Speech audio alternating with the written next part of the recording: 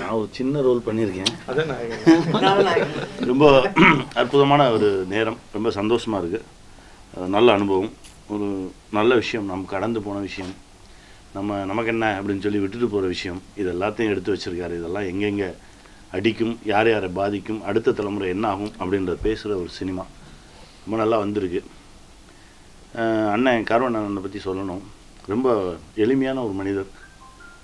அதாவது இளங்கன்று பயமறியாத மாதிரி அவர் பயமே இருக்காது. திடீர்னு ஒரு நாள் வந்தார்ப்பா, வந்துட்டு சர்க்காரோட ரிலீஸ் பண்ணிடலான்னு நினைக்கிறேன் அப்படின்னு. போங்க அப்படின்னு கொடுத்து தள்ளி விட்டேன்.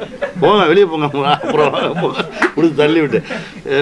இல்லை நான் சொன்னேன், இல்லை நம்ம பண்ணுவோம் என்னப்போ அப்படின்னா. இல்லை அதெல்லாம் கிடையாது, நீங்கள் வாங்க மெதுவாக பண்ணுவோம், அதுக்குன்னு ஒரு தேதி இருக்கும், நமக்கு ஒரு தேதி கிடைக்கும், அதில் பள்ளிக்கு போக அப்படின்னு.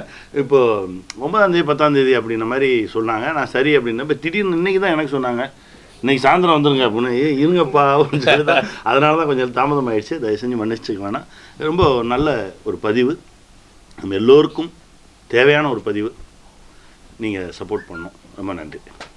பெட்டிக்கடை வித்தவுட் ஜிஎஸ்டி, இதுலேயே உங்களுக்கு கதை தெரிஞ்சிருக்கு நினைக்கிறேன். அதாவது ரொம்ப கான்ட்ரவர்சியாக தான் டைட்டில் வச்சுருக்காரு, பெட்டிக்கடை வித்தவுட் ஜிஎஸ்டி. இன்றைக்கி தேவையான ஒரு கதை. பெட்டிக்கடையோட வர்த்தகம் இன்றைக்கி அந்நிய அதிகங்களாம் காலியாகிட்டு இருக்குன்றது நமக்கு எல்லாம் தெரிஞ்சது. ஸோ அதை நண்பர் ஒரு நல்ல ஒரு கதைக்களமாக எடுத்துருக்காரு.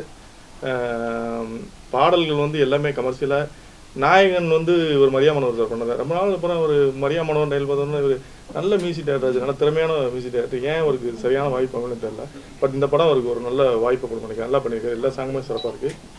அண்ணன் மரத்தமிழ் இந்த படத்துக்கு மூலமாக முதல் முறையாக சினிமாவுக்கு வந்திருக்காரு. அவருக்கு என்னுடைய வாழ்த்துக்கள்.